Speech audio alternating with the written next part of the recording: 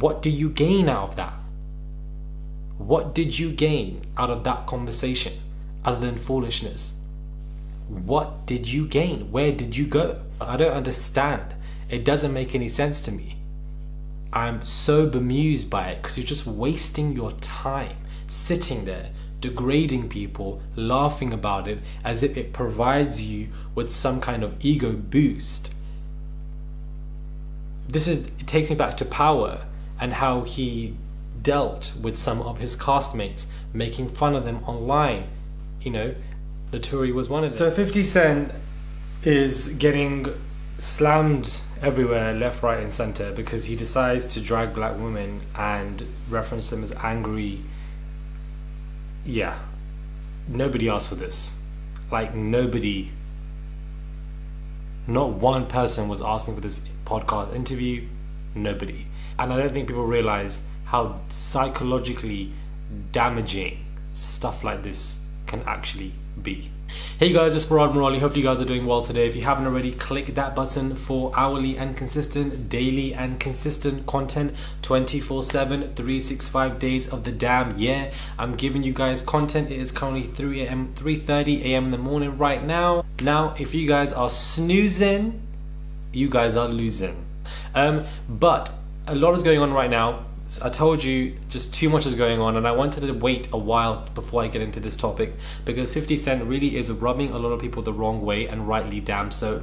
He has a podcast interview with Lil Wayne and they're talking about, you know, people that he likes or whatever, and these exotic women, and he's just, the way he describes black women is just disgusting, it's degrading and it's derogatory. But once again, I would like to reiterate how psychologically damaging stuff like this is, especially in the era of social media where all of this is accessible to the masses. But before we get into the psychological damage, Lil Wayne, you have a daughter. They were birthed by black mothers. So the level of stupidity is endless when it comes to conversations like this, because it doesn't make any sense.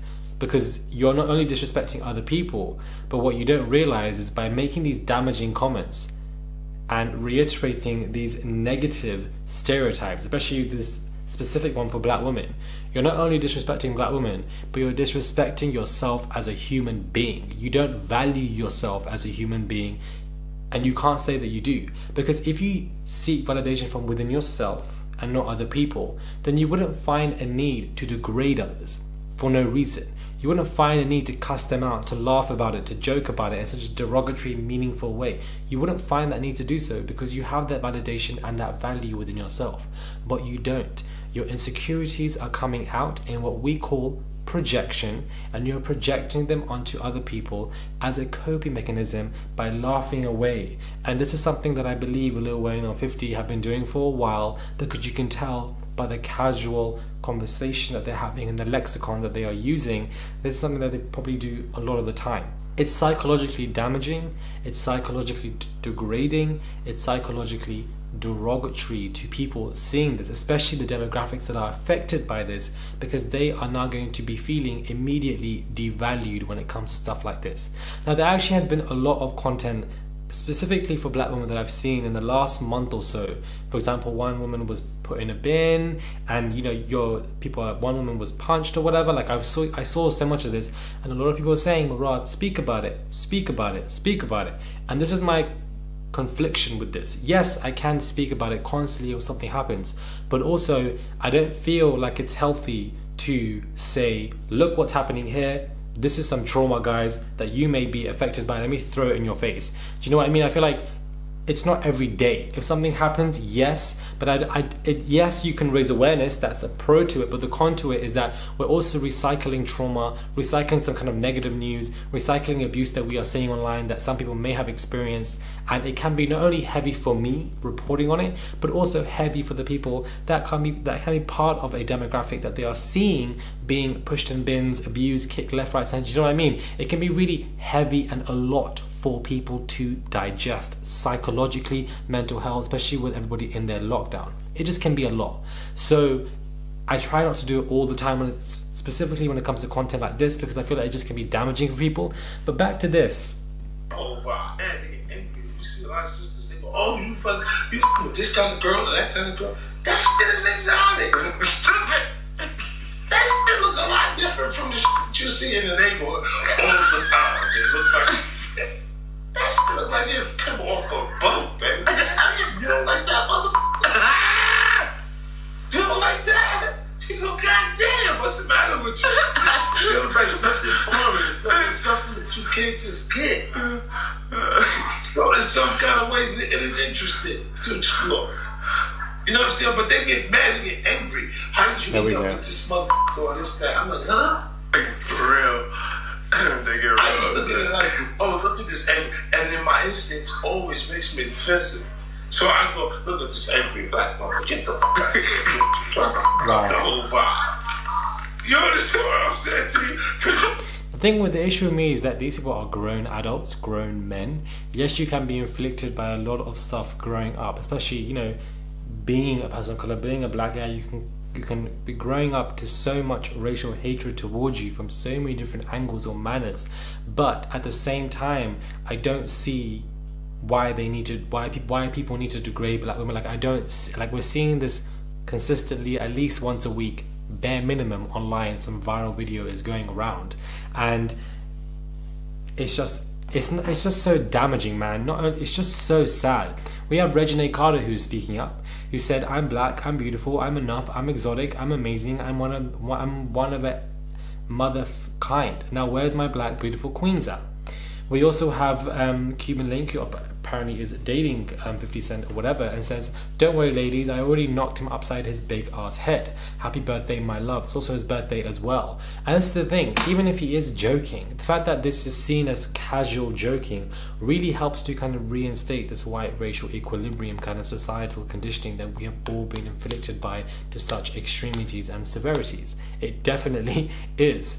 And whether you're doing it by casual joking, it shows that you don't really have a consciousness when it comes to stuff like this.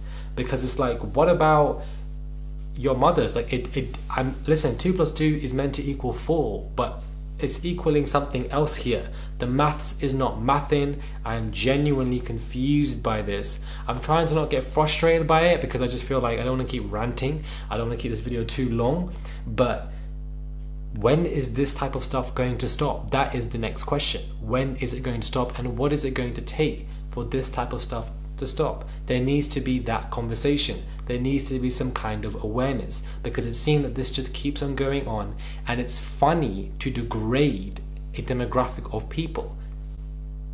What do you gain out of that? What did you gain out of that conversation other than foolishness? What did you gain? Where did you go? You drive down a dead end, child. I don't understand. It doesn't make any sense to me.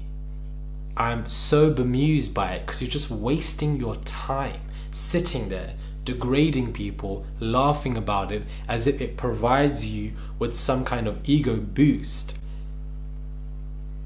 It takes me back to Power and how he dealt with some of his castmates, making fun of them online.